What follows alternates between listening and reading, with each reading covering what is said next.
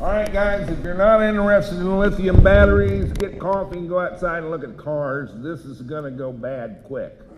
If you have no interest in lithium batteries, you do not want to be in the room. And this is kind of for adult audiences. Some violence and some sexual innuendo.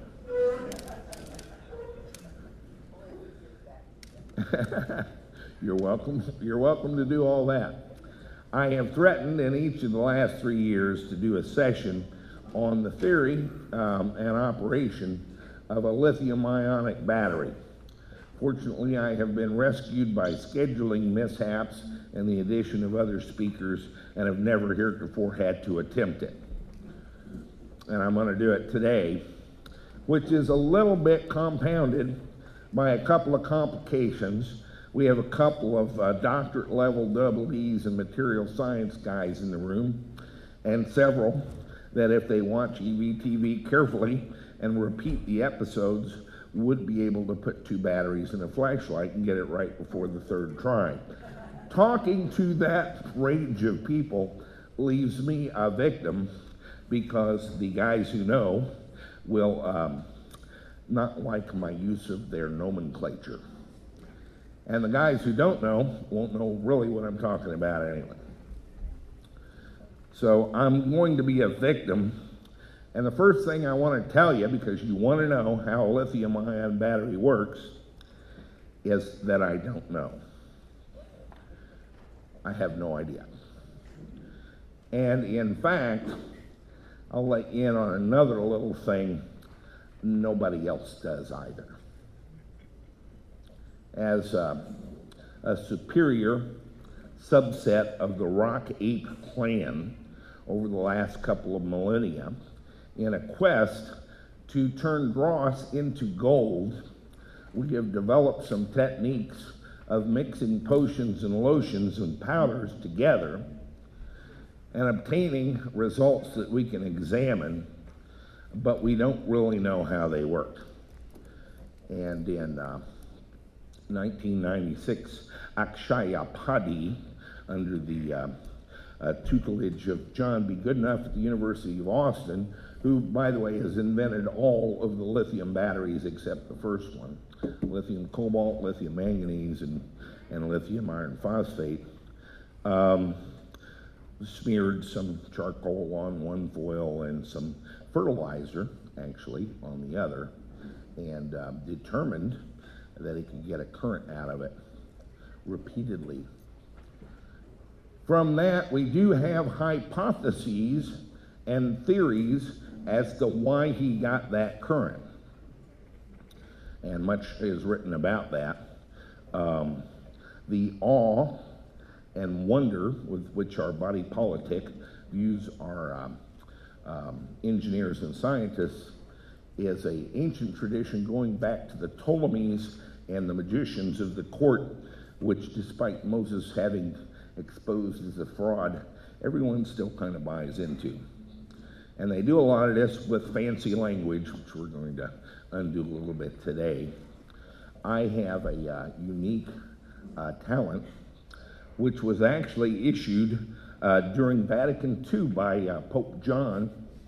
Among many thousands of documents that were produced that year, he issued a papal decree of lenience and clemency, granting a 7-year-old boy in southeast Missouri the unique permission to make shit up and it be pretty close to how it works. There were a couple of restrictions. It was to be for his own personal use and entertainment. And he was specifically not to correct his teachers who were at the time spouting nonsense. But most of those guys are dead now, and that document is buried pretty deep. And so today, and for one day only, I'm going to share some of this with you. Please don't report me to the victor of Christ. And so we're going to talk a little bit about how a lithium-ion battery cell could work. I don't know where to start. Probably dirt. We have two kinds of materials. We can divide the world into conductors and non-conductors. And the difference appears to be in the latest quantum physics that certain materials exist in a cloud of free electrons, and others do not have electrons to spare to make a cloud. And I'd like you to visualize a crystal structure of metal that had a lot of electrons left over. And they are attracted by charge, and they exist in the material, but they're free electrons, and they're not attached to any particular atom. It's kind of like the crystal structure shares all of them in a very loose alliance. And they act like a gas. A gas, if you put a bottle and you put gas in it, it expands to fill the bottle exactly and exerts a pressure on the inside walls. If you put more gas in, you increase the pressure. If you put less in, you decrease it.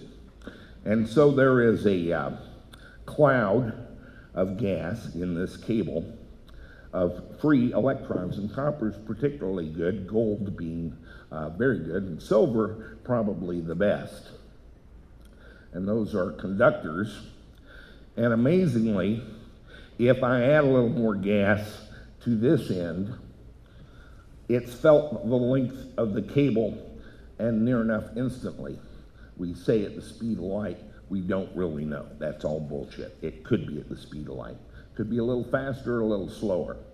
But instantly, if I put an electron in this end, the increase in pressure, because these electrons want to be apart, their charges repel very strongly. And you may have felt this with like neodymium magnets. If you get the two identical poles facing each other, they resist coming together. And as you get them closer, they will resist as a square function. If you cut the distance in half, the force to put them together multiplies by 4, and that happens with every successive approximation. And it becomes irresistible. That's what drives your car in the motor, and that's what happens in the battery, and that's what happens in the conductor. So I can put an electron in here, and one will fall out here instantly if both ends are open. I have increased the pressure of those charges that reject each other by 1 electron. And we talk about current flow through the conductor and the cable's melting. How fast do you think the electrons travel through the cable? Does anybody have any idea? Couple of inches a minute. It depends on the material itself and its temperature, but an electron will travel a couple inches a minute through here. But it's the fact, just like a gas bottle, if I add it here, the entire length of the conductor, the pressure increases, and one would want to come out the other end. And that applies to the conductor, to the current collectors, to the matrix of the cathode material, to the matrix of the graphite material, and to another cloud of lithium ions in the electrolyte. You'll normally see this described that an ion goes from here to here. No lithium ion has ever gone from here to here in the history of mankind. It would be very unlikely. It's a huge distance of several millionths of an inch. But if I pop a lithium ion here, I increase the pressure of the gas by 1 lithium ion. And so really, if it could, one over here would transit that SEI barrier into the anode. Let's see, what have I got here we can talk about?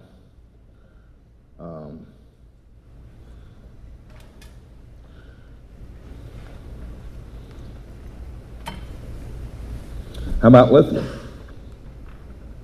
Lithium, I know the green press has convinced you, is a rare earth element of inestimable value and going to be very short supply very soon.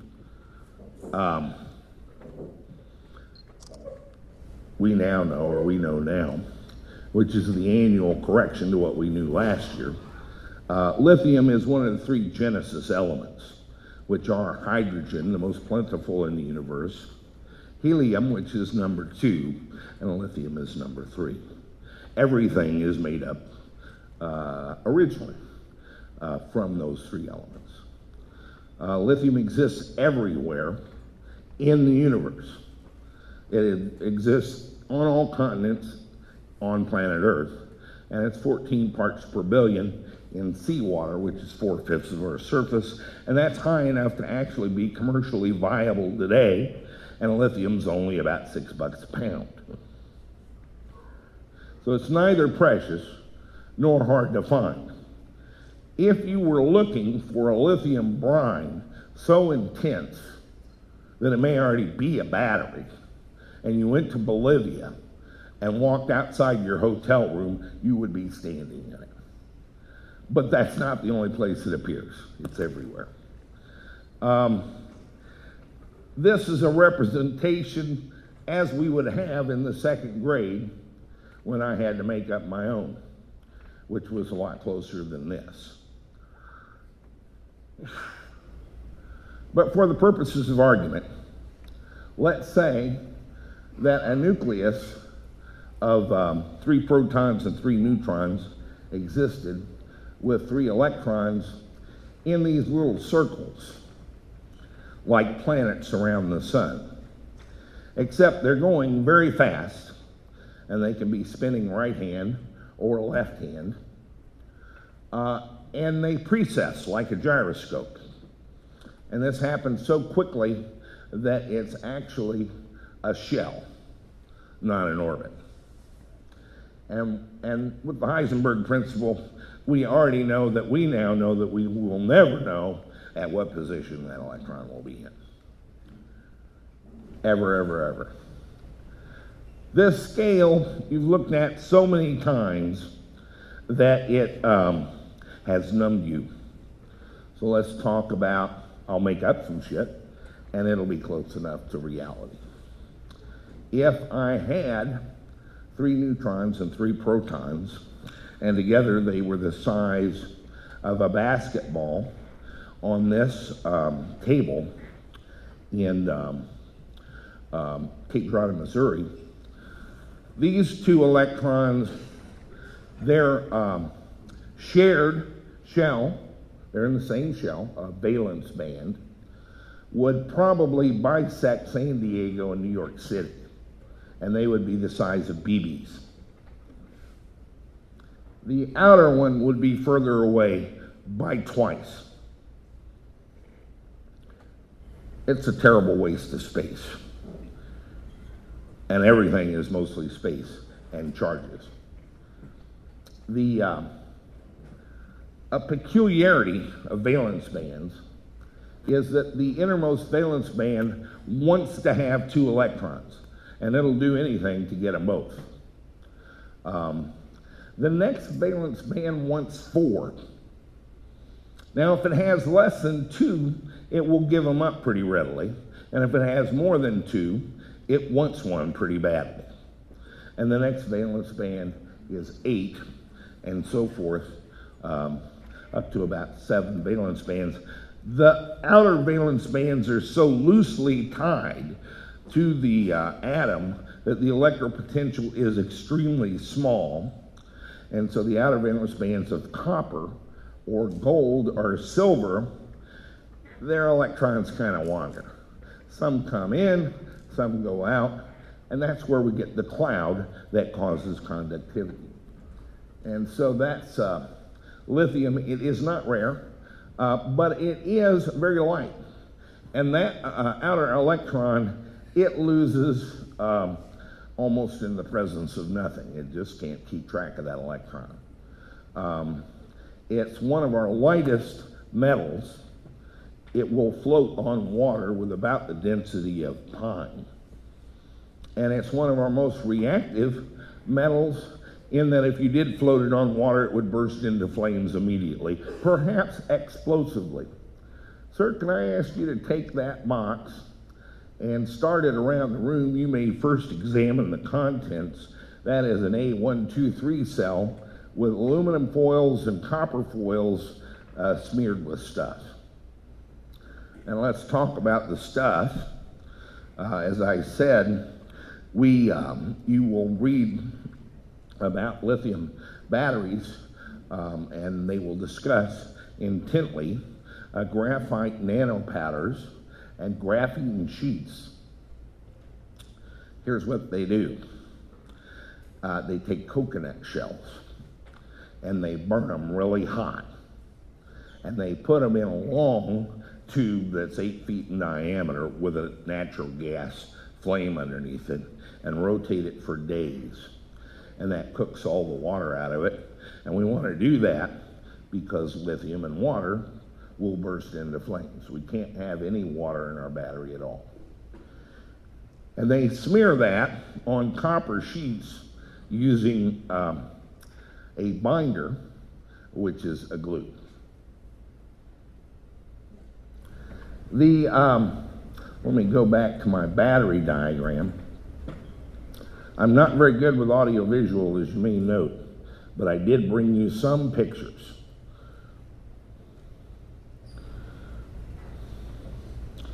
The cathode material of choice, for me anyway, is lithium iron phosphate.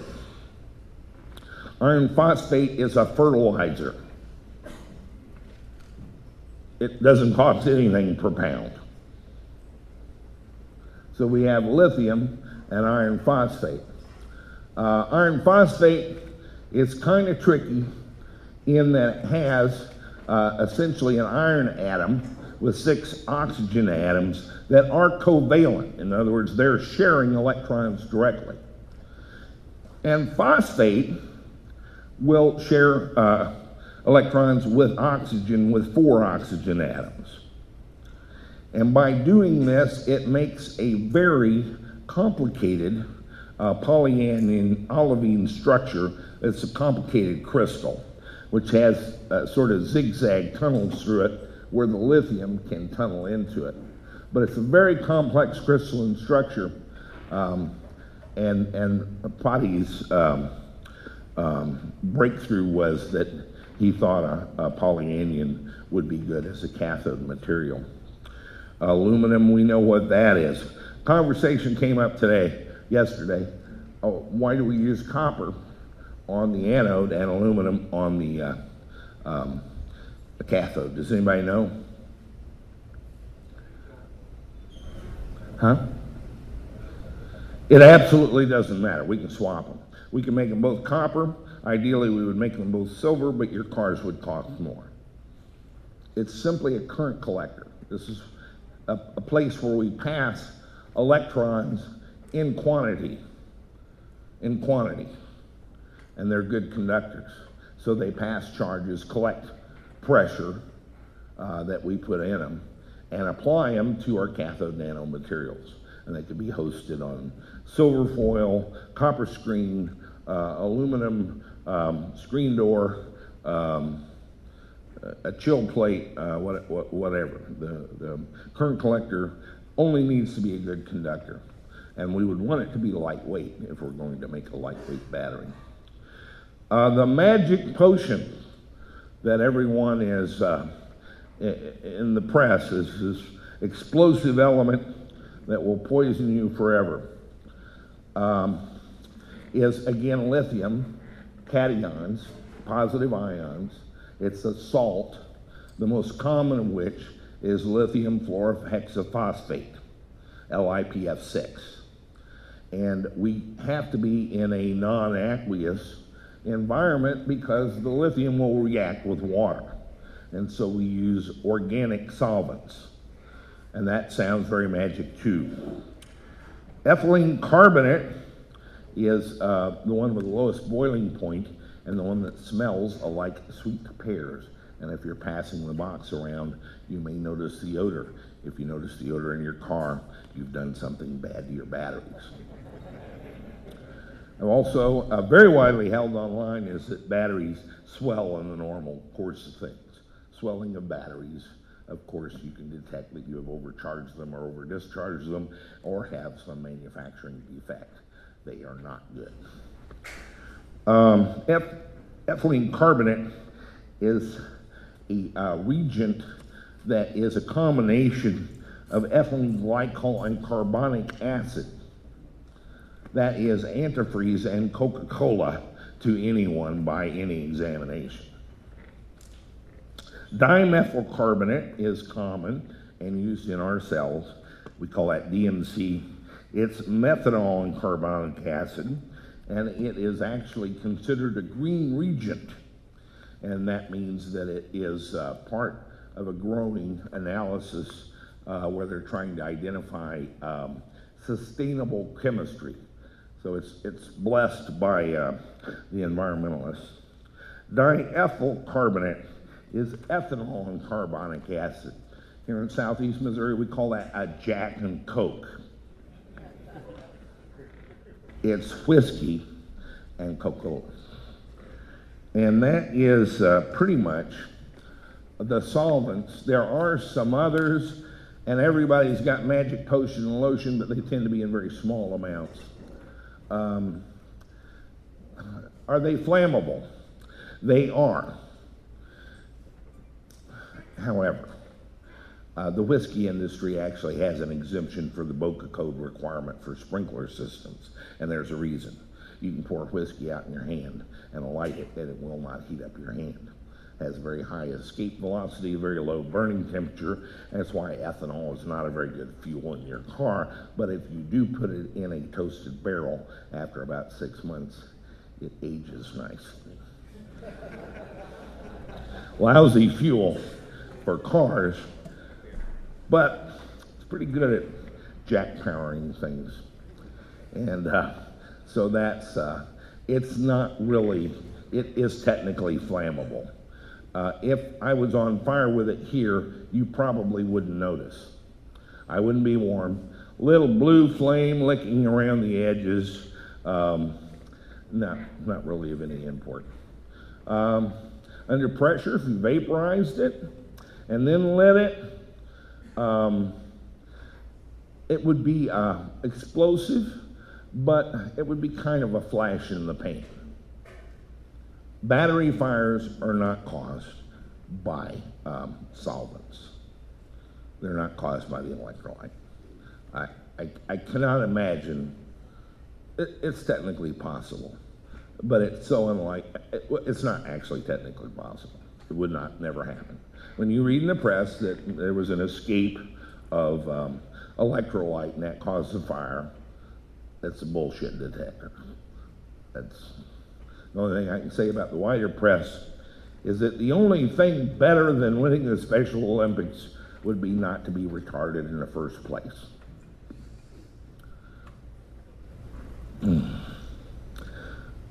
Batteries. Our batteries in the past have been electrochemical devices where electrons cause a chemical change in the anode or cathode. And this involves covalency. And that can have a lot of side effects. You convert lead to lead oxide or lead sulfate, and you convert it back. These batteries don't work any way close to that. There's no relationship. I cannot get the lead out. I will never extract it from the thinking of battery engineers and scientists ever. But they don't have a special dispensation from the Pope. We store charge. We can take an electron off this current collector and we can move it through the wire to this one.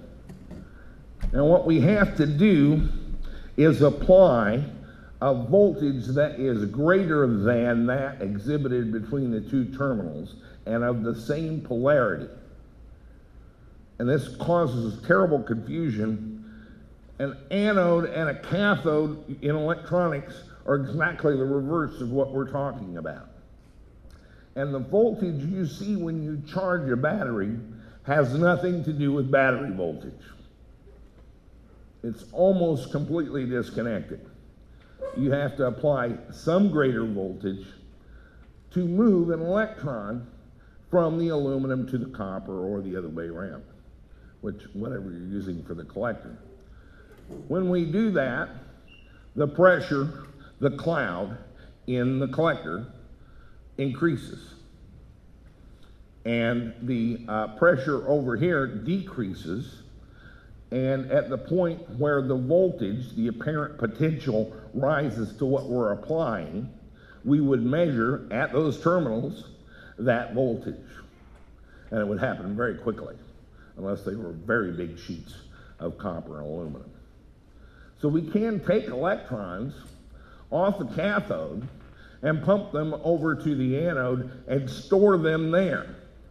And that's kind of what you do with a capacitor, which can't hold very much energy, because immediately the pressure rises in the one and falls in the other.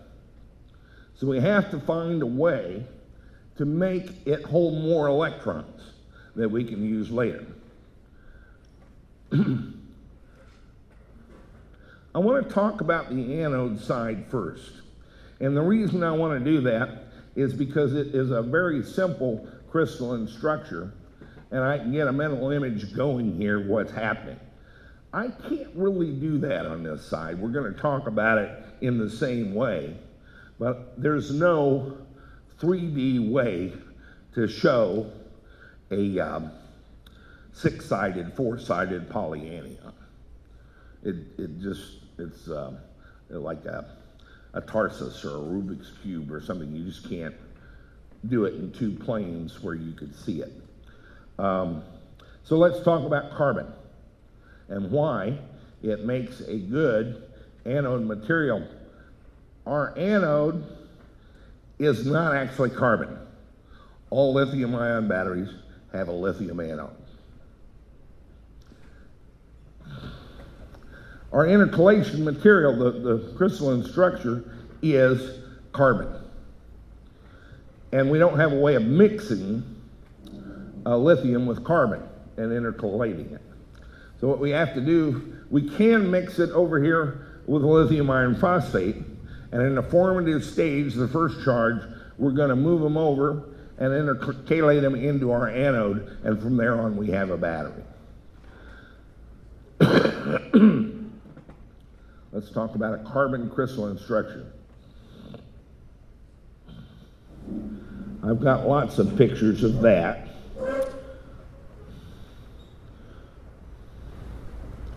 Here's a carbon atom. There. It has 4 atoms in that outer valence band, and it will readily share them with other carbon atoms in covalency. Covalency is we're going to share the same electron. Let's say we have the electron go all around both atoms. In reality, we have different ways of doing that. We might have a big figure 8 where it goes around one and around the other. We might have a twisted cone where it spirals around the two, unlike the other ones. But we can share electrons between carbon and make a mess. I've just lost my my thing.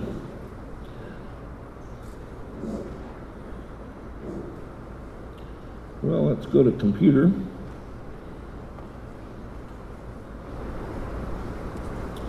And my travel drive, and here we are again. Let's do graphene, because this is almost hallucinogenic. This is an artist rendering of graphene. But what I want you to see is that it's a very simple 6-sided hexagon that's, of course, continued ad infinitum. we can actually do that in layers.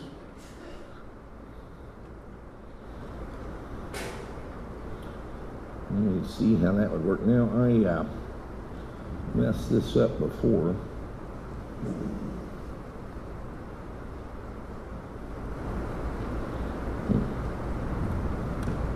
There we go. Well, this will work. Here is 2 layers of 6-sided octagons, and this in the middle is a lithium ion. It is not covalent with any of the carbon atoms. It does not combine with them ever at all. In fact, it can't. Let me see what that would look like.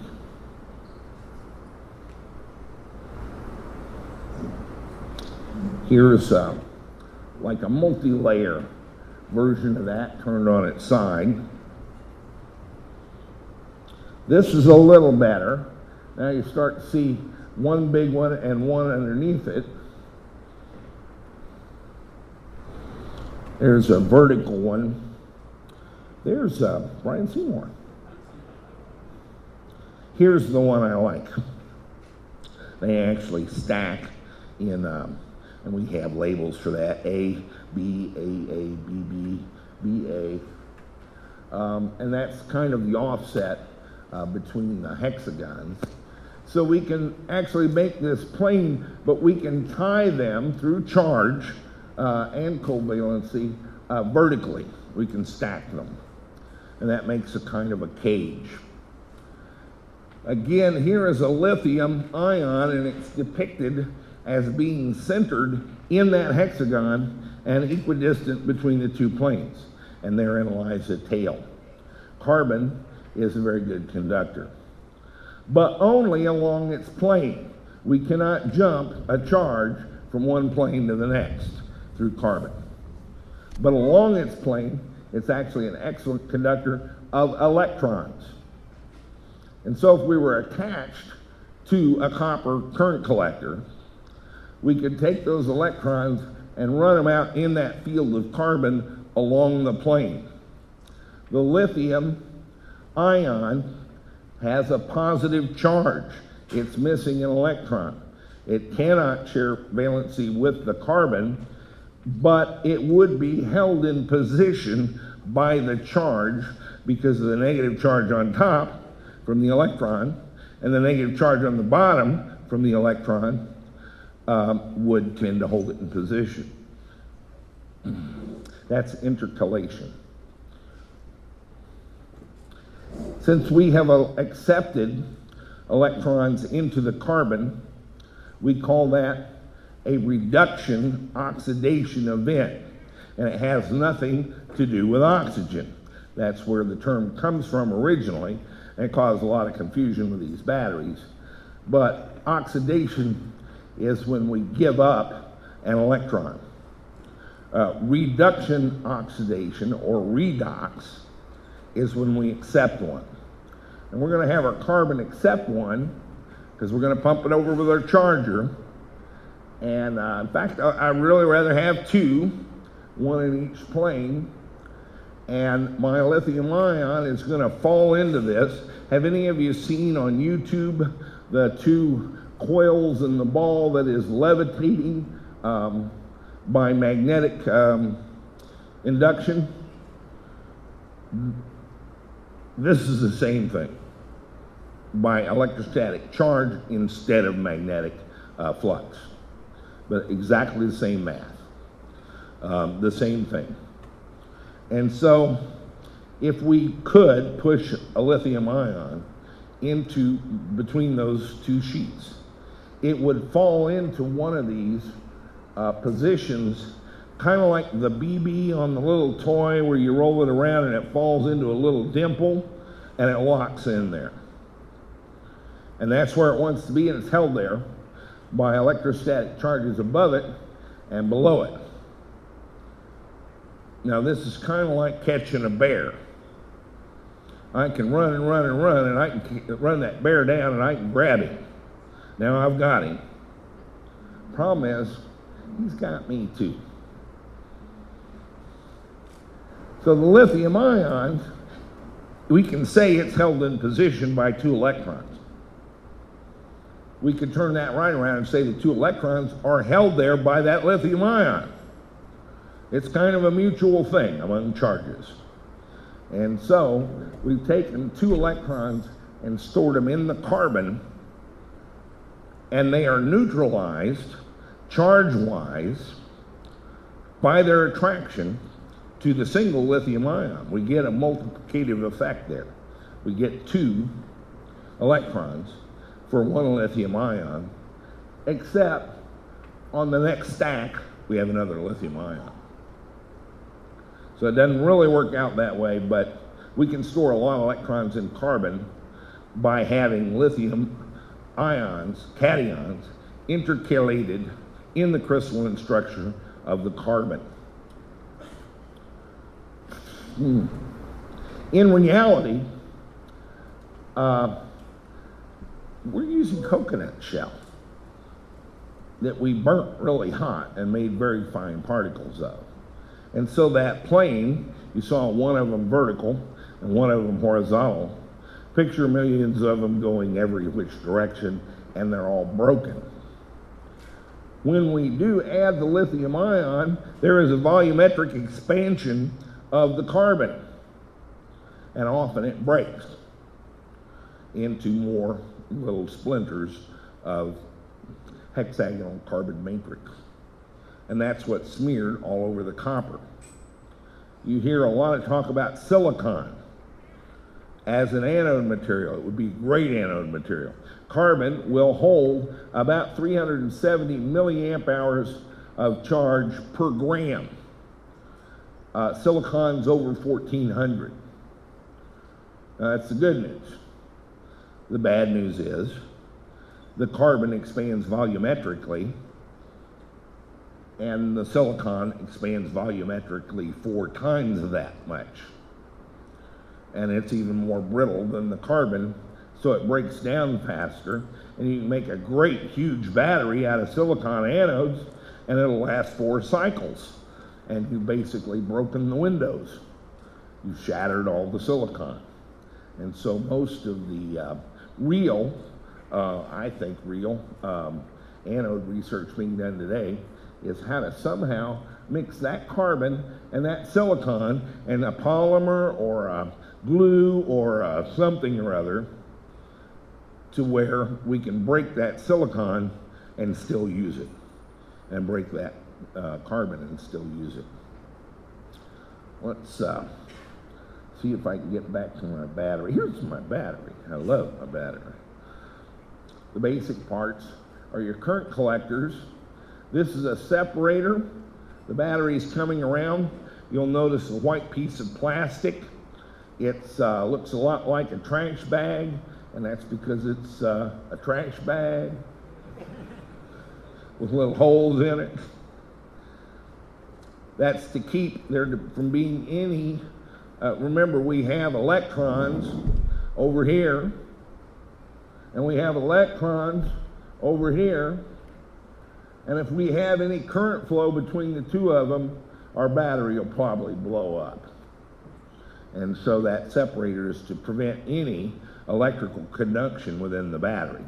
But the holes are big enough that lithium ions can go through. And more importantly, again, we really don't pass lithium ions through. They only have activity at the cathode and at the anode.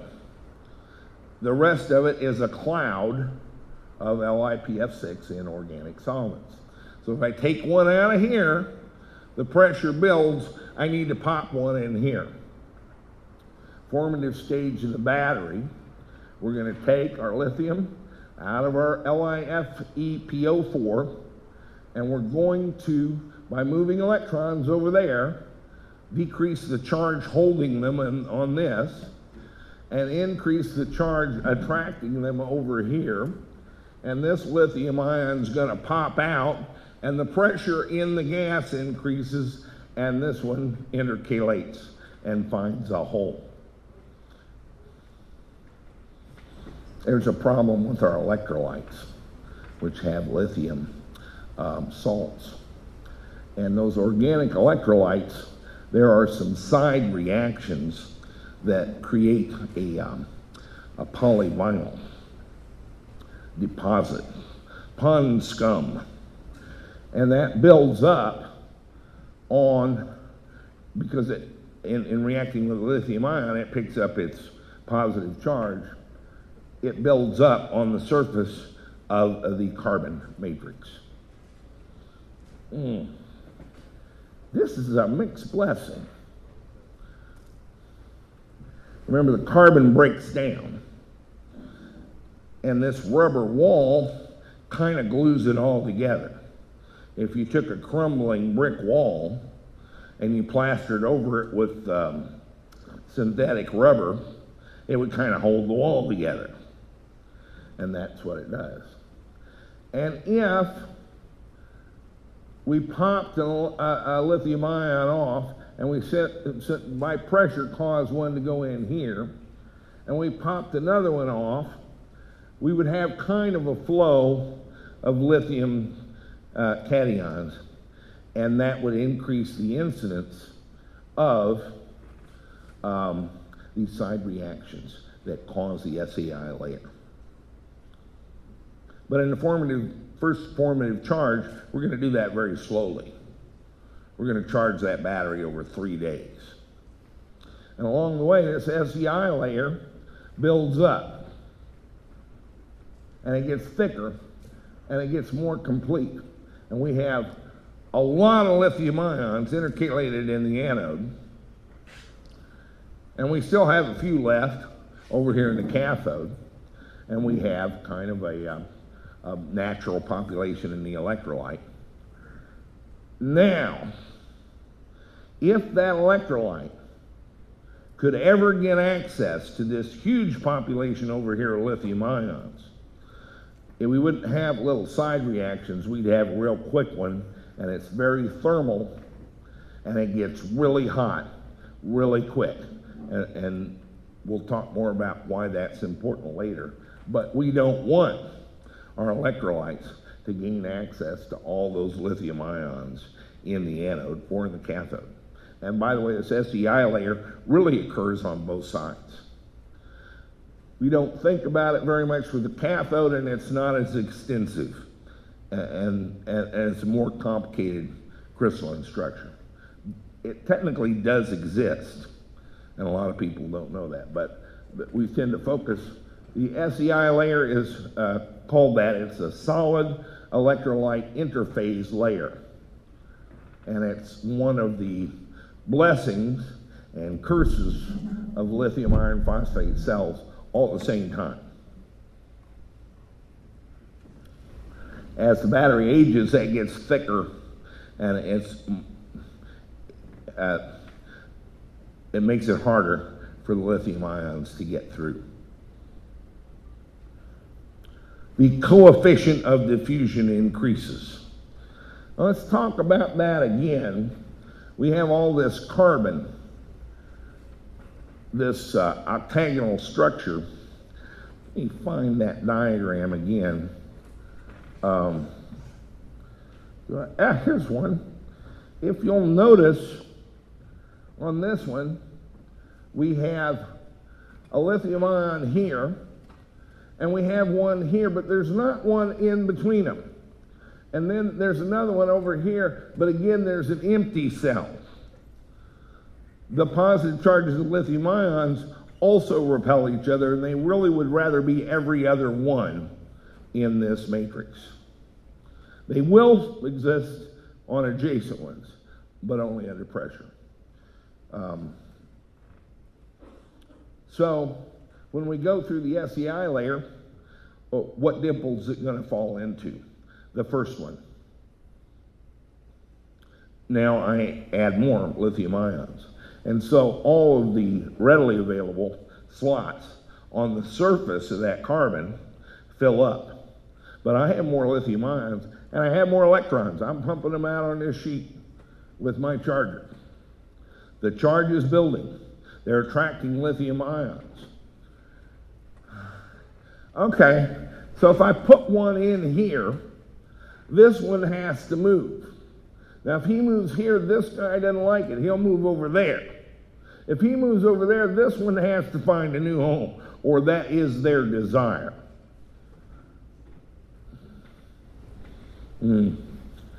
So if you go into a nightclub at 5 p.m.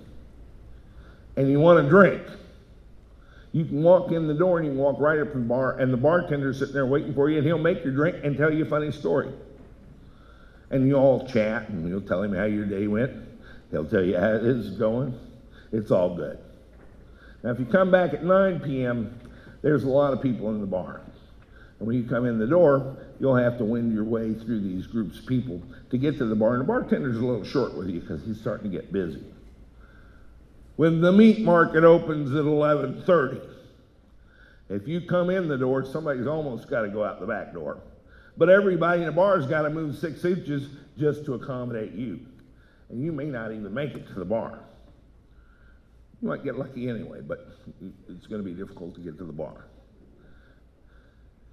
This works the same way. The more lithium ions I put in here, when I add another one, the more have to move.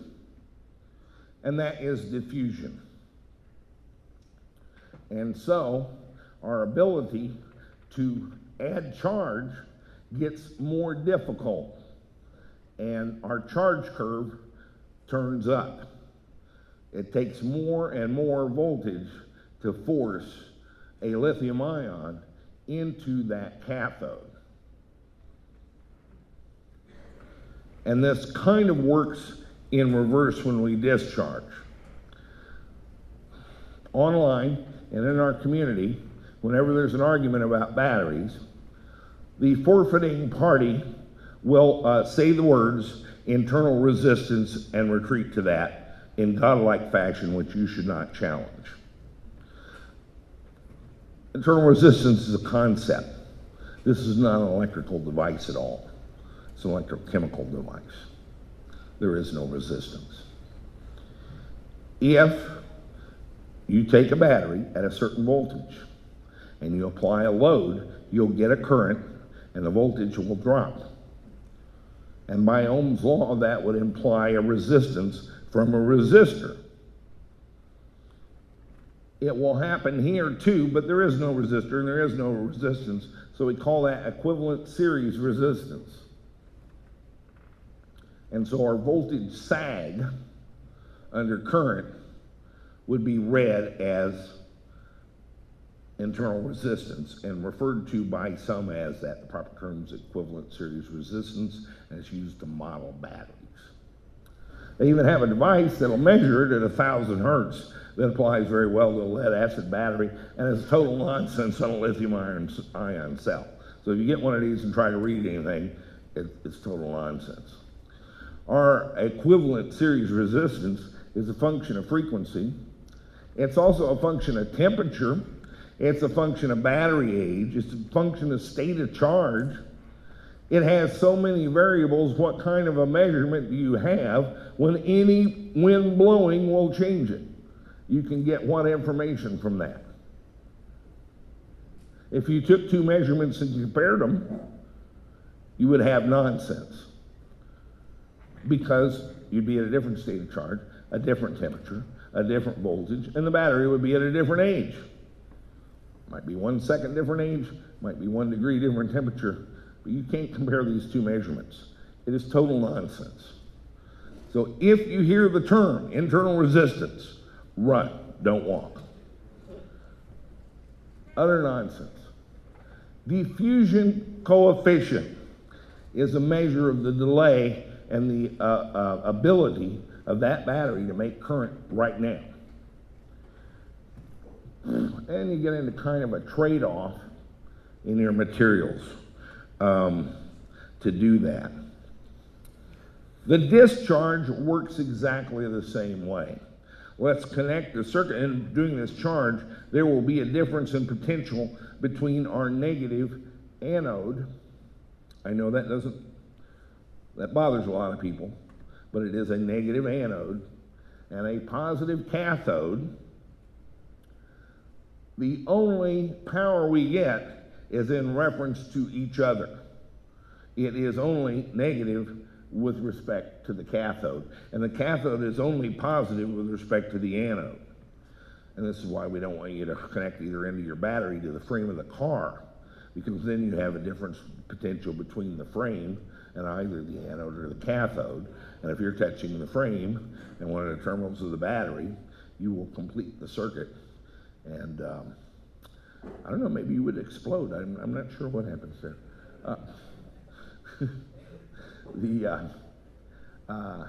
So this only makes sense in relationship to itself.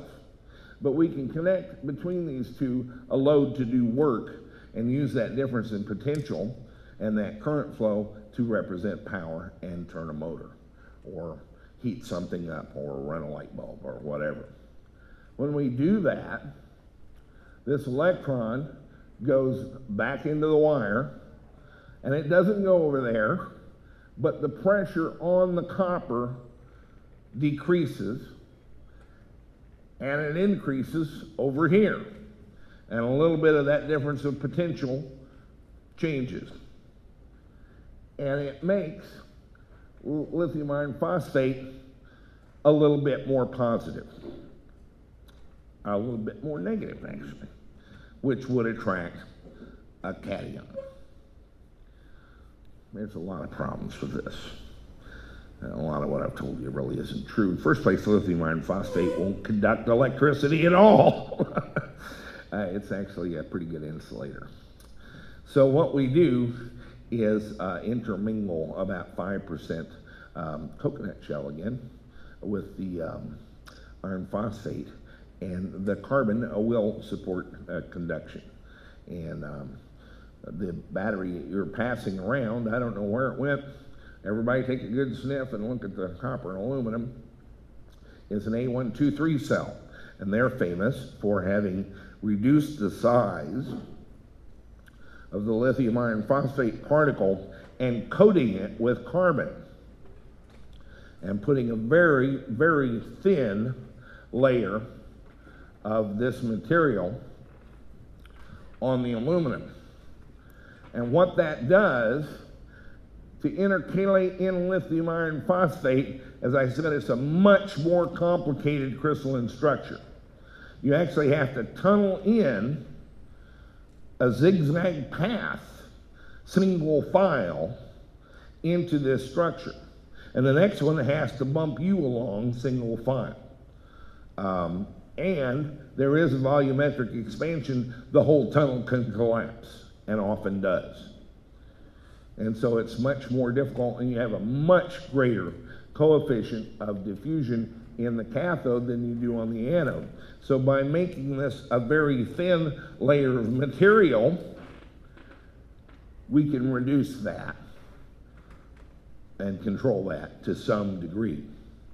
And by having more carbon in that mixture, we can help it there too. We get into a trade-off that you cannot win. I said that graphite would store 370 milliamp hours of power per gram. Depending on your carbon, this is 150 to 170. So there's a big mismatch here. And a curious thing, if we did get a graphite silicon anode, we have another problem with greater imbalance. Excuse me. Rain, could I get a bottle of water?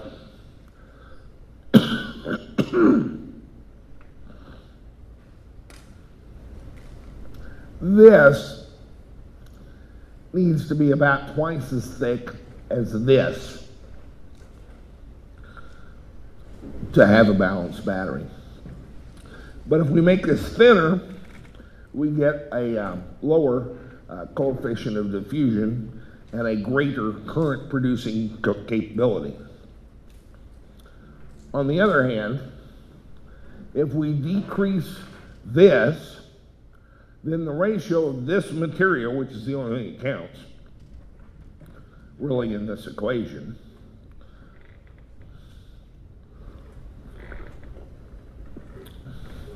to aluminum and copper and terminal and plastic case goes down. So if I up my ability to produce current, I decrease my ability to store energy. And so we talk about batteries having a power density and an energy density, and it's a trade-off between them. And you kind of have to pick your poison. Right now, this week, this month, we're seeing a very strange progression, a sudden jump in the amount of power produced out of lithium iron phosphate cells. They're normally somewhat less than lithium cobalt oxide or lithium manganese oxide. And right now, all of a sudden, cells are starting to appear with 15C continuous, 20C pulse power outputs. This almost doesn't make sense, but they've done it somehow. Probably adding some magic sauce, vanadium, yttrium, sulfur, something into that graphite mix.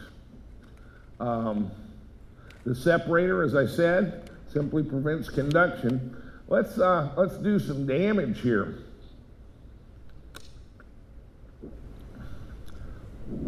Let's charge our battery below 0 degrees Fahrenheit, centigrade, or 32 degrees Fahrenheit. And we slow this ability to intercalate lithium ions. And so we're going to perch them in the SEI layer, and we're going to start piling them up. And that causes lithium plating of metallic lithium, and it forms a dendrite, which starts to grow out of this SEI layer. Now, as it grows, the diameter of the interface between the SEI layer and the dendrite begins to enlarge, and it starts to break down. And now my electrolyte starts to get in there where all those lithium ions are stored, and they start to react thermally. And the SEI layer starts to break down maybe 90 degrees centigrade. And as it breaks down, more of my electrolyte can combine with more of my lithium, and we go into thermal runaway. If none of that happened, but the dendrite continued to grow, and we get to this separator, if we pierce that and short to the next cell, I could be at 200 degrees centigrade almost instantly.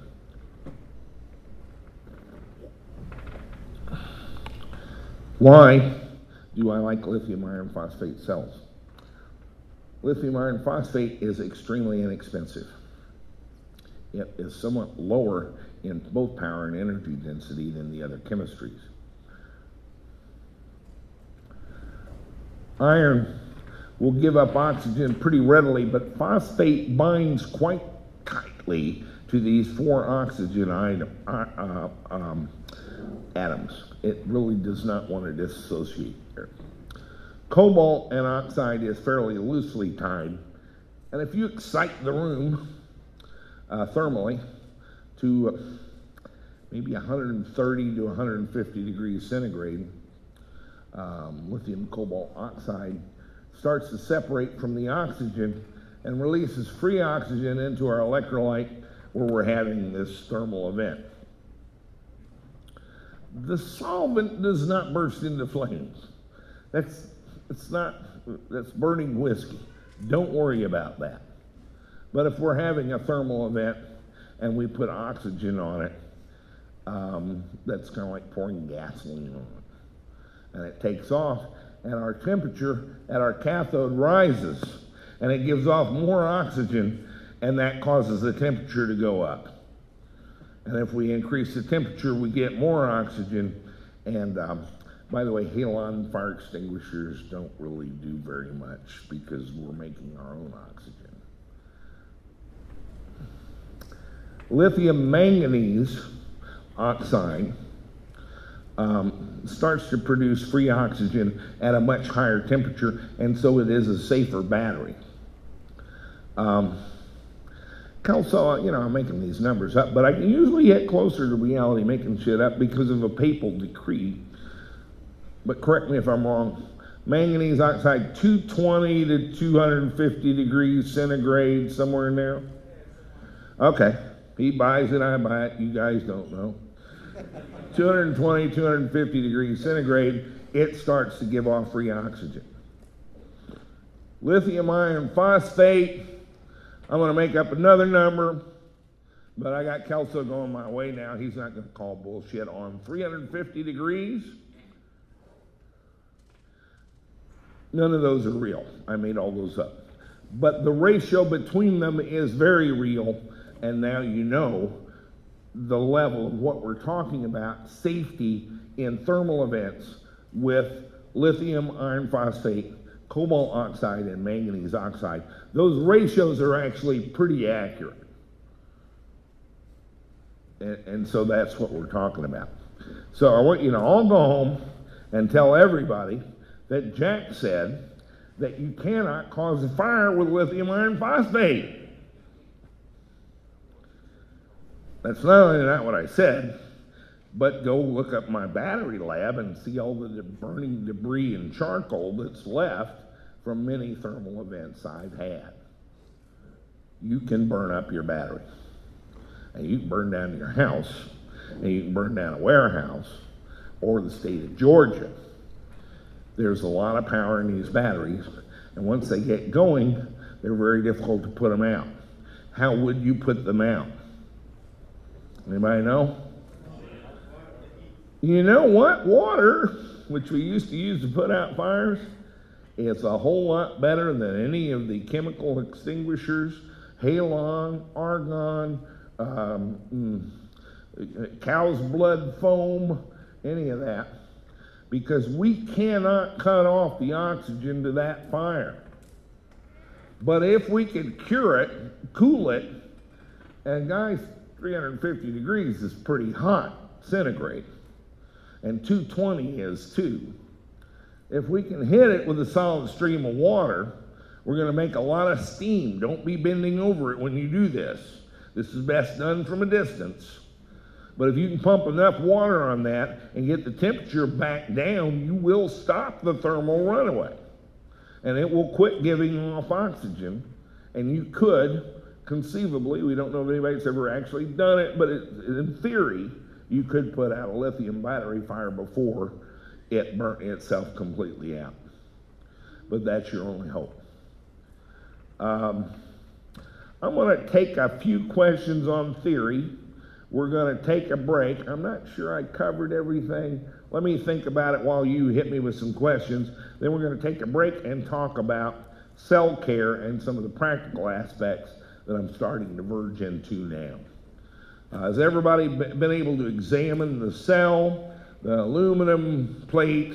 There's no mystery here. This is aluminum foil like out of your drawer, but thinner. It's copper foil. Oh, by the way, the reason they use aluminum and copper is so the dumb Chinese girls don't get them mixed up and put one aluminum next to aluminum. They run on two completely separate lines. They're cut into things, and they put them together.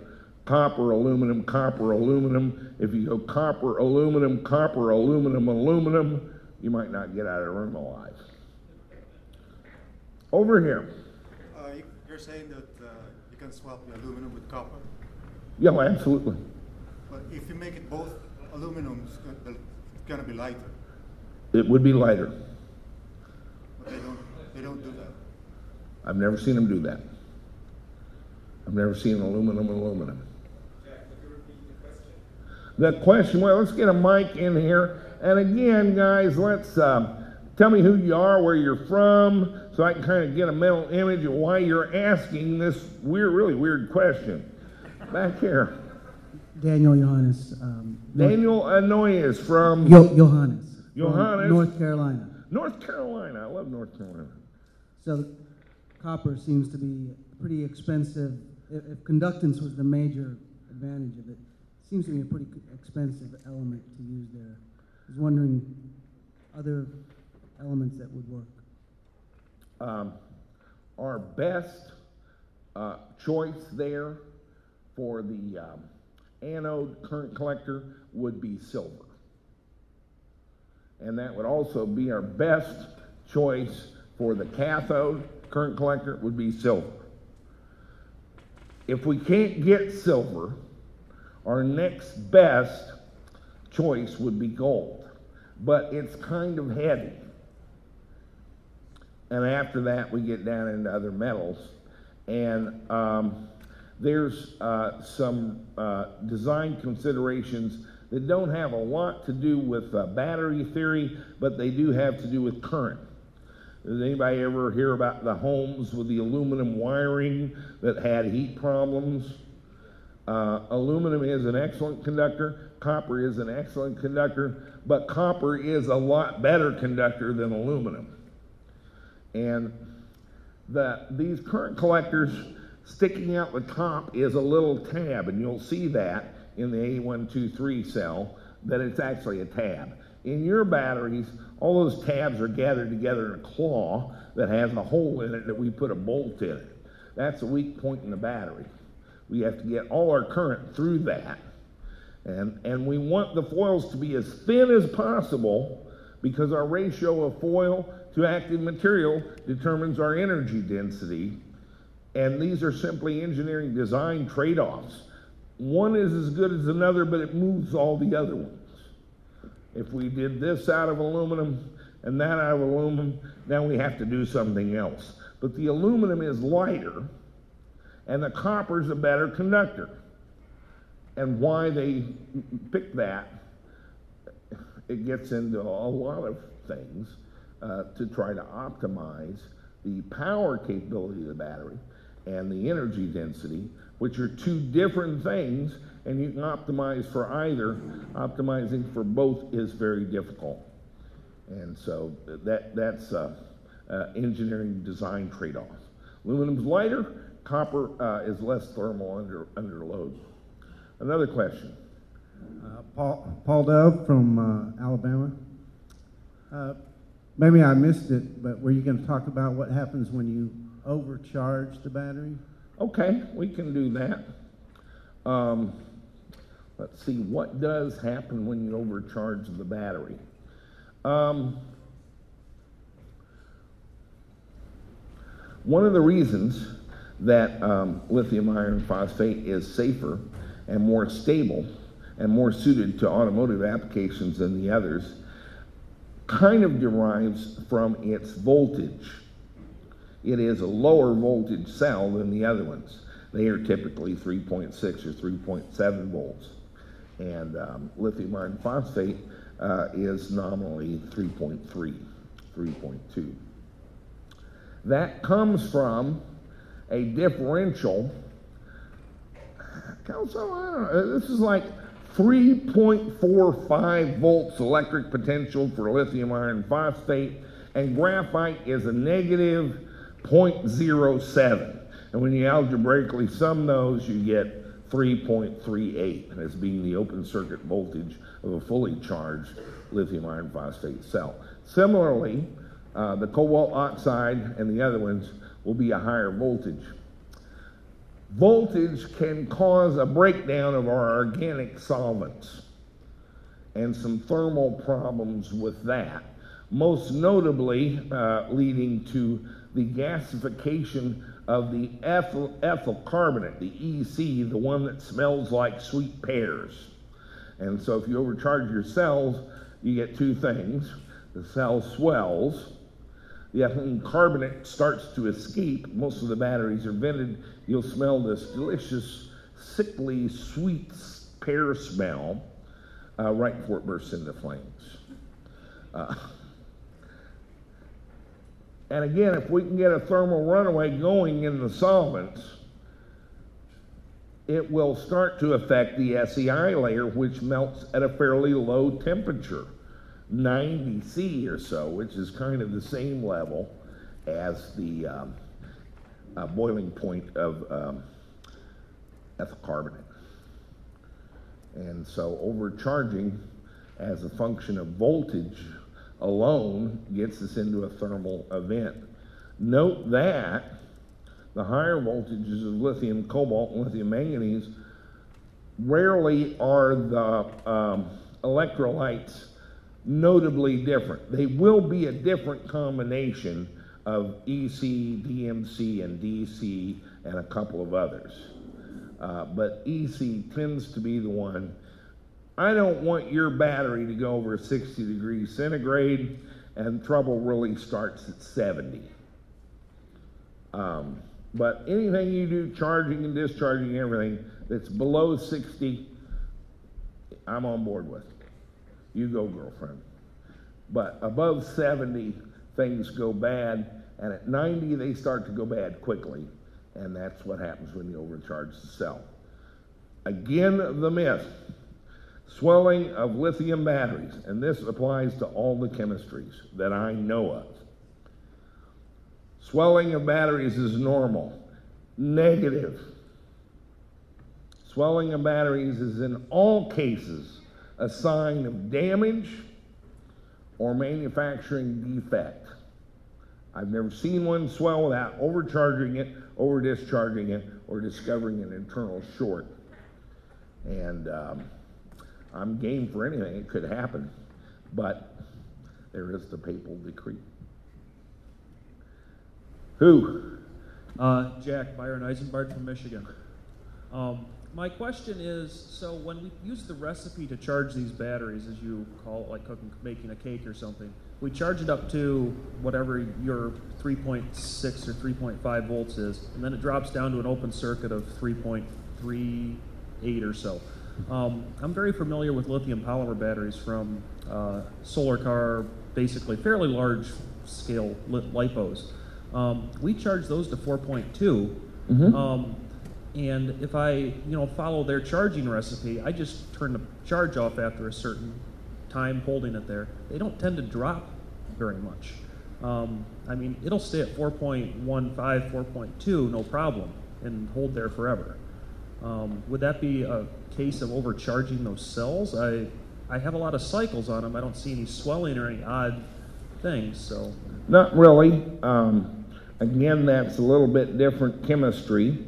But what you're seeing is actually you've disconnected the charger, and the surface charge is not diffusing into the material. And what you would notice in doing that with those cells, and you will normally not find this with lithium iron phosphate, when they're brand new, sometimes you'll see one stick. And it will break in and start to fall very quickly. The lithium polymer cells you're using are probably a manganese oxide, and they inherently have a higher voltage, number one, which is why you charge to 4.2. But it's simply a surface charge.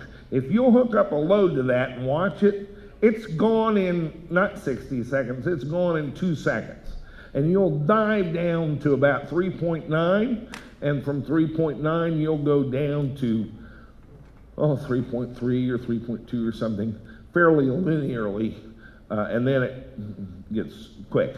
That's the surface charge that's not diffusing into your layer. And some of the voltage restrictions also, your electrolyte's a little different. It's a polymer, and it's a weaker electrolyte, but it's more thermally stable. And beyond that, I want you all to understand, I kind of know a lot about lithium iron phosphate cells, and I know a little bit about the other chemistries, and this is a sin in batteries you need to be aware of. Lithium ion covers a multitude of sins, and lithium cobalt oxide is not the same as lithium iron phosphate, and many things are very different. And I'm not familiar with them. I know a little bit about them, just enough to be dangerous. So when you're talking to somebody that knows about all of them, I don't know where he's been, but it's kind of a specialized thing. A lithium manganese spinel battery is not a lithium iron phosphate cell, and a lithium iron phosphate cell is not a lithium nickel manganese cobalt oxide cell. And it's like a different discipline. When you start peeling the onion, it starts going in different directions very quickly. That's the little bit I know about your radio-controlled cells. Keith Meyer from St. Louis. I was intrigued with the Solar Impulse aircraft as it flew across the United States, and being able to visit with some of the folks in St. Louis, some of the ground crew. I learned that they were using a battery that appeared to have a greater energy density than what the CALB cells have, and I think they may have been using a battery from Dow Cochem, and I was wondering if you were familiar with their cells or have ever tested them. No, I have not, and it doesn't matter. The ones they were using, they've gone to a new one. And they are doing some significant work with that lithium nickel metal manganese cobalt oxide cell, the NMC cell. And I understand they have more magic powder yet, and perhaps John Metrick will talk about that later. But I'm unfamiliar with their product line. I've looked at it a couple of times, and we've just never used them. To a point you bring up, most lithium ionic cells have higher energy and power density than lithium iron phosphate. University of Tokyo, 2008, they pretty much concluded that lithium iron phosphate cells were the only lithium cell appropriate for electric vehicle use. And I share that position. We rate the cells in kind of a Vetch diagram of expense, power density, energy density, cycle life, and thermal stability. And lithium iron phosphate cells are very thermally stable, very inexpensive, and have very long cycle life. Those are three very good attributes for electric vehicles, but they are probably the least as far as energy density or power density. And that's where that diagram shakes out.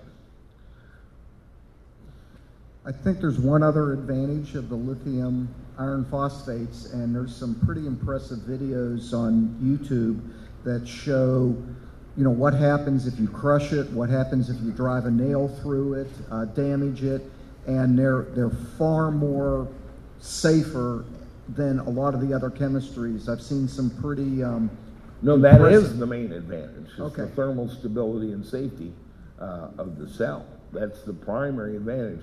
One of the primary advantages for me, however, that I rate much higher than almost anybody using lithium cells for anything is cycle life. And lithium manganese spindle is the worst for cycle life, worse than lithium cobalt. But the lithium iron phosphate cells, 2,000, 3,000, 5,000, 7,000. Jay Whitaker says he thinks 10 or 11,000 cycles if you narrow that charge-discharge window just a little bit. And for me in a car, the whole concept of lead-acid batteries in a car that I had a problem with did deal with weight, did deal with range, but most of all, if I quit buying gasoline and put batteries in my car, and I need to buy batteries every other year, I've moved my problem from the gas pump to the battery store. If I can get 10 years out of the cells, I move my problem into the capital expense of the car. Now, it's all the same expense, but I like it in the capital expense of the car. And so that's the two strongest points for lithium iron phosphate are safety, temperature stability, and cycle life. And my favorite is the cycle life. That's what's important to me. But I'm not a race car driver. And I don't have to have a 500-mile range. I just want the batteries, the $10,000 to last for 10 years. Any more questions? Okay. Hi, I'm Lee Gasper Galvin from Sun Prairie, Wisconsin. And I was wondering, how do we know for sure that the lithium ions don't diffuse through the separator? How do we know that they don't? Because they don't need to. Again, we have a gas here. We do have holes. They could, but we have a gas. I pop one out here, the pressure in the whole electrolyte goes up. Okay, so you've got a concentration gradient, is what you're saying. It's kind of like the electron here. I can put it in here and move it all the way to the end. It's 2 inches a minute. And that kind of resistance, by the way, that kind of activity is what causes my cable to burn up and it get hot, is the actual movement. I get no resistance and no thermal gain if I pop one in here and it causes one to come out here. It's the actual transit of the electrons that causes me problems, and I have to have bigger cables. But it'll go from this end to this end. And eventually it will get there. But the effect is I put one in and one comes out on the other end. Kind of like a soda straw full of BBs. If I add another one in this end, one pops out the other end. And that works the same way. And by the way, guys, it works the same way in the current collector. It works the same way in the crystal. It works the same way in the electrolyte. It works the same way all over. You're talking about charge pressures, not the actual flow of things. They do flow, but what really causes the magic is the change in charge. And the charge is felt throughout the wire, the current collector, and right out here to the very end of the crystalline structure. Immediately, instantly.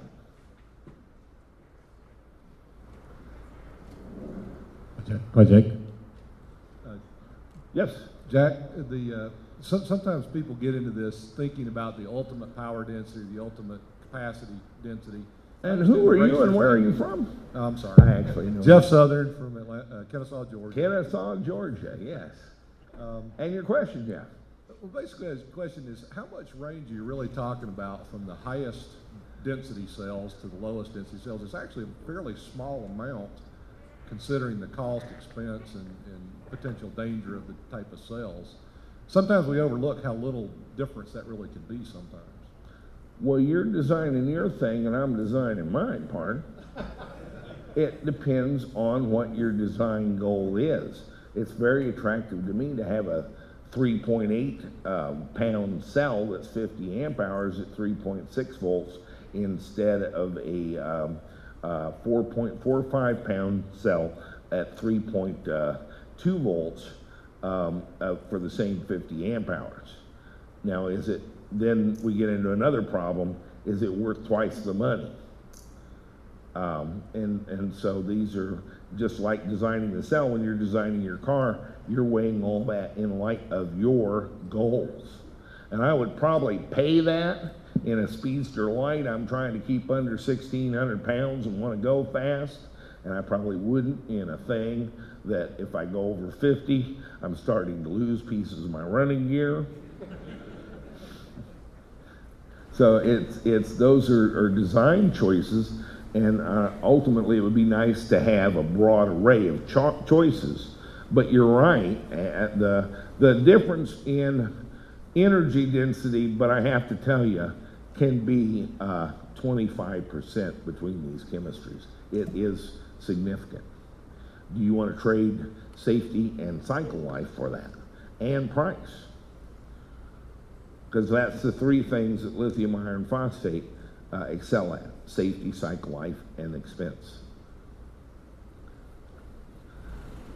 Hi, Jack. Wayne Jones from Auckland, New Zealand. Auckland, yes. You mentioned the volumetric expansion from your carbon layer and intercalating.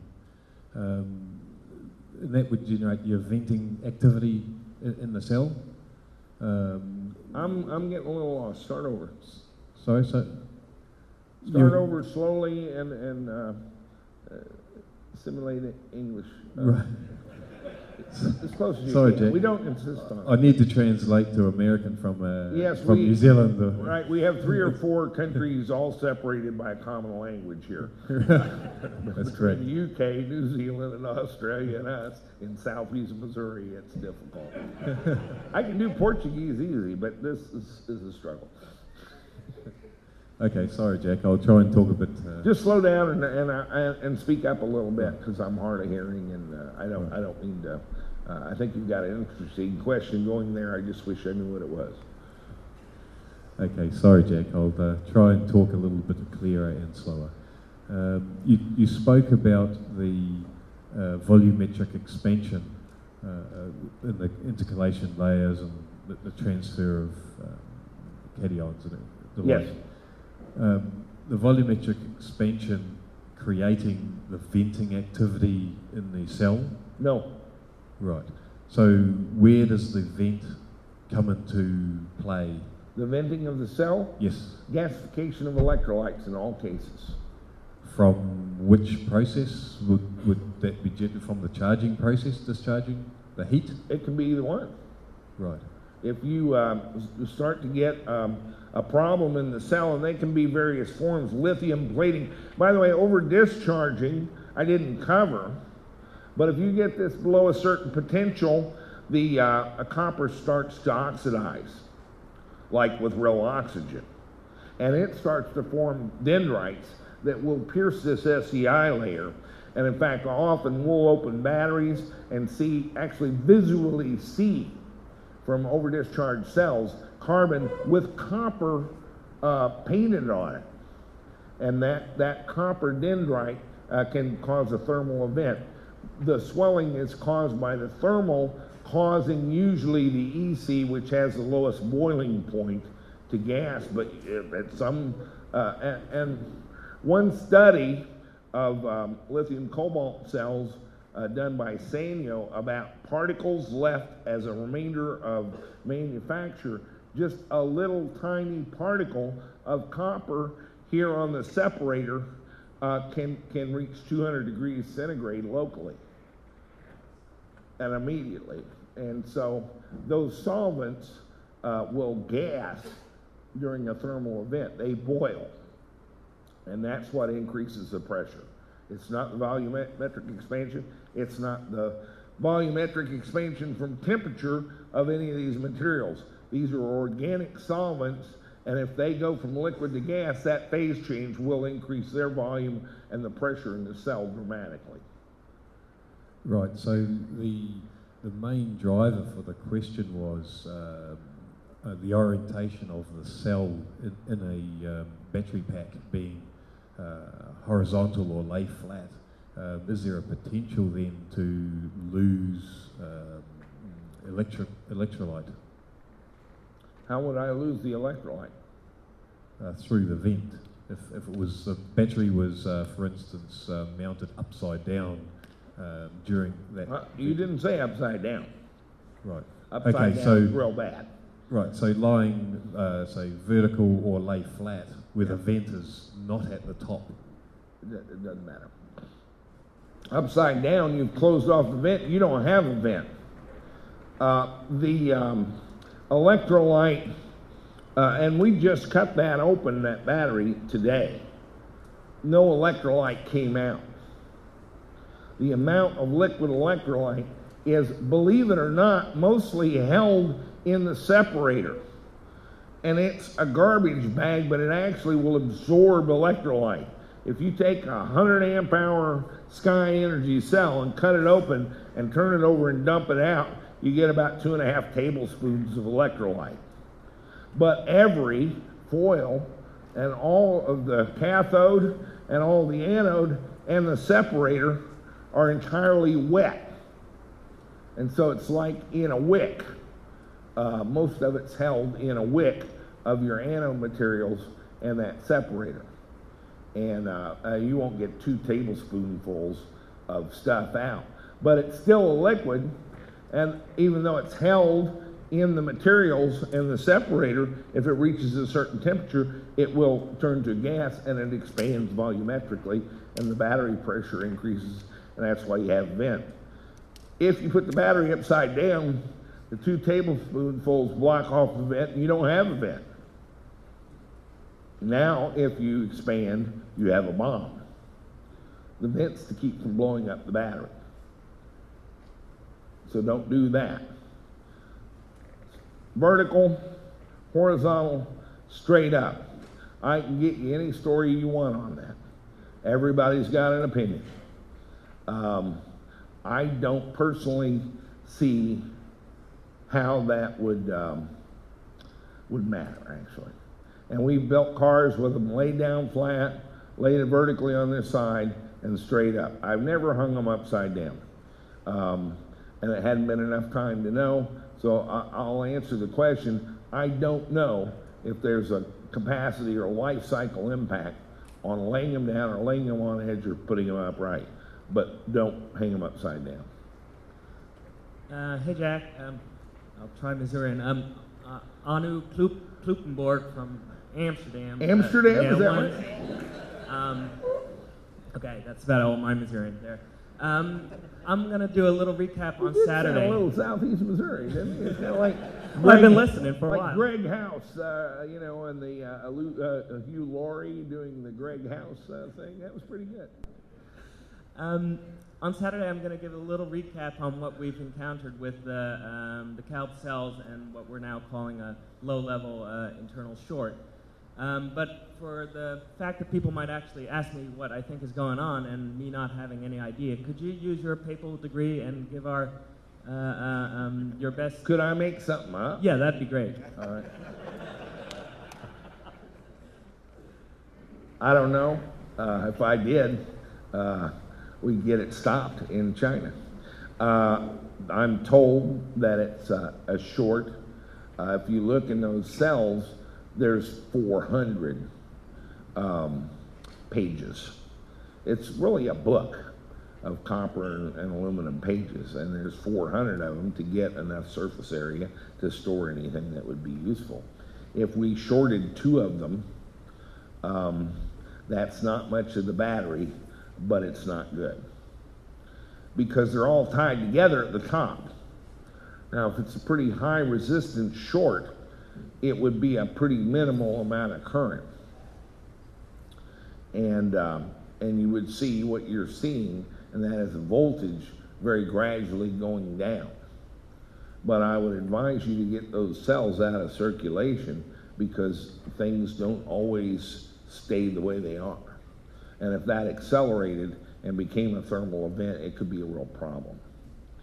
What we're seeing in a few cells is after you bottom balance them and you walk away, you come back the next day and they're down 5 1,000ths of a volt. And you come back a couple days later and you find that they're 5 1,000ths of a volt further down. And it doesn't appear to be stopping. And we have some concerns. It's kind of interesting. I've had so few cell failures and so many cell failures caused by my deliberate act that we've only recently begun to explore how good is that warranty on them cells from China. And I'm pleased to report that although Keegan quavers in his boots, he's put me in touch with a guy that actually has the say-so, and he immediately said, this is a slight short in the cells, and we will replace them forthwith. And directed Keegan to ship to me, to ship to Anna, 8 replacement cells. And the cells, by the way, hold charge and produce power. But they just kind of drift very, very slowly, as if they had internal, what is it you call it? Discharge.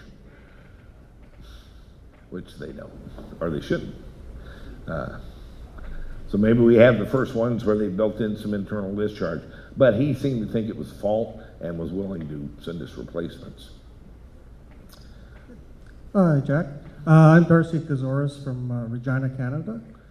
And I've got a question on kind of cold temperature operations with the batteries as well as cold temperature charging. We experience easily in the winter, you know, a week of -30 or -40 C. and operating an electric vehicle and sitting for 8 or 10 hours during the day without any type of heating the batteries or anything like that. What's your experience that you've had, or some ideas behind cold temperature use? We don't get that cold around here, pardon. However, the spec on the cells is you can discharge them down to 20 below zero. The problem is charging them. But that's not ambient temperature, that's cell temperature. If you're out working them all day, trust me, they ain't 20 below inside. And I'm talking about at the anode or cathode. If you've been discharging them, they will be up in a pretty temperate range. So my advice is immediately plug them into the charger at the end of the day. And the charging process will maintain that temperature internal to the cell in the face of very, very cold temperatures. The Jason Horak school of thought, on the other hand, would be if you parked it out and allowed it to get cold soaked for a number of hours at ambient temperature, now you're behind the curve. And the book on this, I was discussing it with John,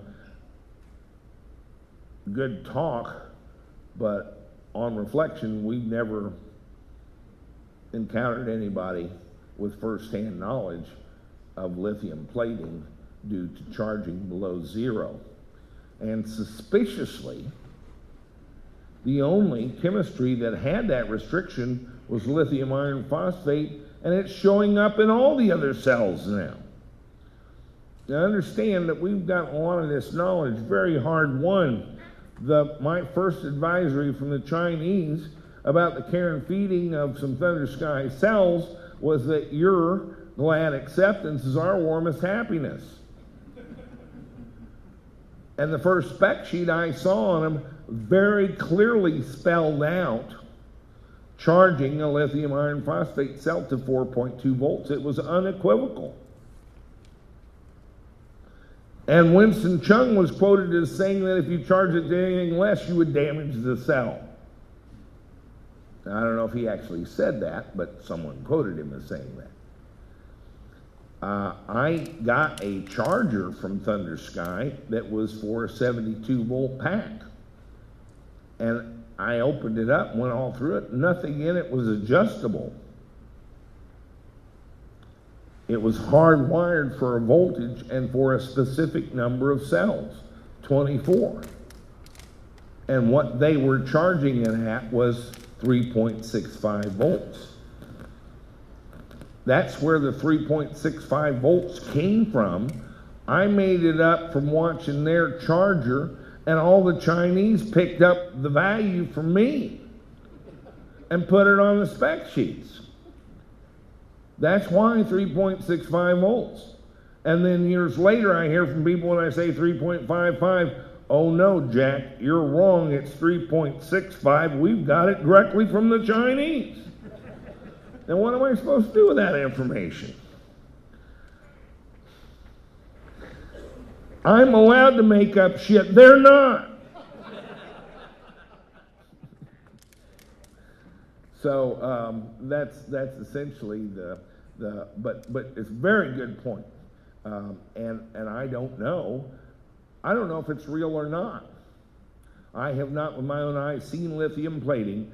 I have read 2 pretty persuasive papers by what looked like some pretty smart guys that were not making dramatic inconsistencies in the paper sufficient that I became a believer that lithium plating could occur between 0 Fahrenheit and 32 Fahrenheit when charging a lithium iron phosphate cell, and I've been passing that information on, but I have not confirmed it. And I've asked John Hardy, and he's not confirmed it.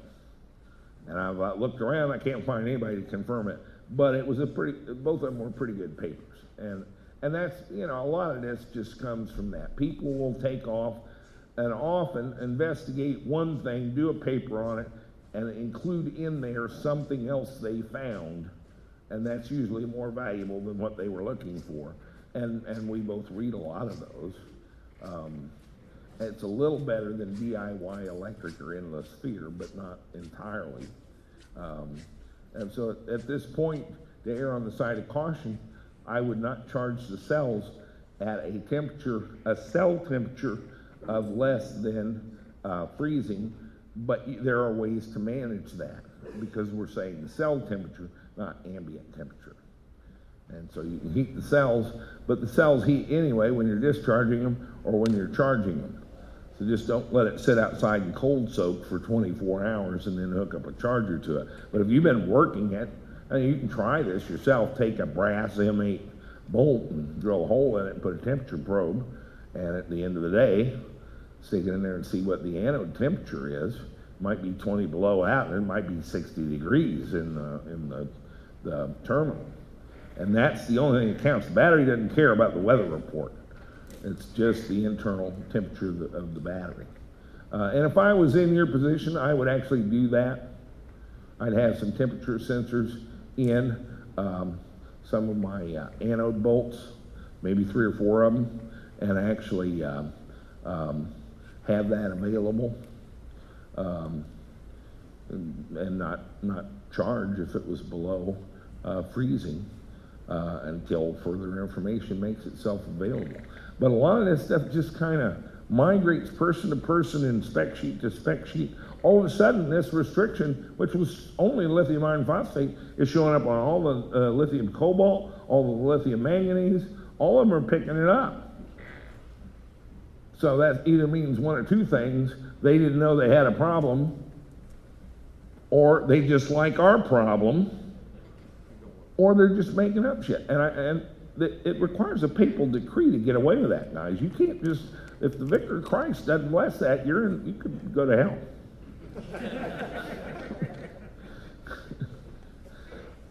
Half those guys are atheists. They're not supposed to be doing any of this shit. They have no indulgences. They get, they don't even know the difference between a venial and a mortal sin. We'll work on them later. Mm-hmm. But he didn't address it. What was he was addressing one thing and caught my eye with something else.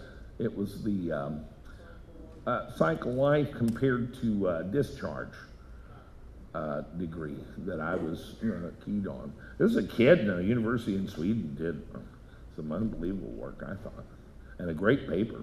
He tried to do too much, but other than that, it was very good. There's a reference to that paper on the blog, and I mean, some of us can read that sort of thing on the toilet, and others, it's just not good to go there. Good morning, Tech. Brian McDarris from San Antonio, Texas. I do have one question. A couple of months ago, you had spoken about using sulfur to encapsulate the silicone because the silicone could do so much more than the... Start again? Okay. A couple of months ago, you had talked about a paper that had come out using sulfur in a battery to encapsulate the silicon instead of graphite. I bet I didn't. I bet you did. I watched it, and you're the only one I watched. Professor Shui out at Stanford is doing some excellent work, but what he did was there may have been some sulfur in there. He took, he coated silicon with, a polymer, and then coated that with carbon, and then dissolved the polymer. And it was silicon inside a carbon capsule. And the sulfur was on the cathode side. We call this the egg yolk encapsulation, where he did the same thing with, I think, a silicon shell with sulfur inside. And right now they're doing some very interesting work with a polymer matrix with silicon and carbon on the anode. So that's a hotbed right now. It's some of the best work being done in cathode and anode chemistries. It looks to me like it will yield some of the most promising results and some of the least manufacturable things that we may encounter. I don't think we could, I think they're in a quest for the $100 per amp hour battery in some ways. I don't think that lends itself to manufacture at all. And, okay. Dave Harivnak, Kingsport, Tennessee. Do we have any data yet, either through some of your testing or other testing, or EVs with 100,000 miles, kind of showing that the batteries can go those 6,000, 7,000 cycles, or are we still too early in, and it's looking hopeful, but we don't have the hard data yet? I don't know how to respond to that, Dave. Yes, we've had data all along. Will we have data that will be persuasive to you? I'm going to guess not. It is perfectly legitimate to take a battery cell, one of them even, but certainly a selection of them, and do a full charge and discharge to 100%, 500 times, and determine that your capacity at the end of that is 94%, and extrapolate that to 2,000 cycles for that cell to 80%, and it's even further completely valid to say that you get 2,000 cycles at 80%, even though you tested it to 100. And I'm very comfortable with all of that. Now, you want me to go drive around circles for 300,000 miles to prove it, that will come, but not for me. I'm not going to go get in the car and do that. I'm okay with the cycle testing. It's completely valid testing. And there is a group of people online who will tell you that that's all laboratory and it's not right, and it's like they're crows on a fence. They never shut up, and they have no idea what they're talking about. It's completely valid to extrapolate that kind of a trend line from data that is significant in quantity and number. If you take 500 cells and do 500 cycles and want to talk about 10,000 cycles, it's perfectly permissible. The decrease in depth of discharge impact on capacity, that may be what you're referring to, and that was the gun paper that I liked, and we don't know. The Chinese made up the 80%, and they don't even have a pope. But the tests were done to 100% discharge. It implied 2,000 cycles at 100%. And so they are somewhat conservative and said 80% with no data to imply that. And then they further said 3,000 cycles to 70%, indicating their belief that depth of discharge does matter, but they've never shown me any data of that, which is why I like the gun paper. It did tend to confirm it. My personal sense is, if you took a Calb CA series cell and charged it to 51% and discharged it to 49%, you could repeat that act for the next 80 years and you would die and it would still be going. And I guess that brings up a practical matter, and that is fully charging your car is not only not very important, but it's becoming common knowledge at General Motors and at Toyota and at Nissan and at Tesla that being closer to the middle, certainly for storage, is good medicine. And how good that is, I don't know. But everybody's pretty much accepting that. Hey, Jack. Nabil Lincoln, Des Moines, Iowa. I just wanted to interject regarding the question of cold weather operation. I've got a 1.5 year long test going that I have analysis forthcoming. Put 4 cells into the starter battery configuration on my Toyota Corolla rust bucket. Operated it at cold weather. Did nothing to protect the cells. Just let the alternator do what it's doing. So I've been overcharging them, and I've been operating it at well below freezing regularly. And when I did that, I bought 5 cells, have the 5th one sitting to the side, never been touched. So I will be doing some capacity tests to see what I get. That, to me, that would render nonsense, but it might be an interesting result. An SLI battery, the first thing you're going to do is take a huge amount of current out of it, heat the cell up thoroughly, and then charge it very gently the whole time you're operating the car. When did it go below 0 degrees? Yeah. December through February. No, that's the ambient air temperature. Right. I don't have The first thing you're going to do is take 1,000 amps out of it and start your car. Now we're already above tropical inside the cell. Now you're going to put a charger on it. What does that prove? At what point are you going to charge it first? It's an SLI battery. You're always going to start the car first. You're never going to put a charger on it below freezing. It's not. I can't imagine this scenario. You haven't done it once, and you couldn't do it the first time, much less the second, because you always have to start the car first. That was my advice, is to put a measurement on the anode for curiosity. But as a practical matter, if you're working the device all day and you put it on the charger immediately, you're fine. I would do it blindly. I wouldn't even bother. But don't let it sit out and get cold soaked and then put it on the charger. It's okay to put it out and get it cold soaked and start the car and drive away. That's fine. Jason only drove 2 blocks and put it in his garage, then turned on the heater to try to get the temperature up. My advice would be go drive around the block a few times instead of the 2 blocks.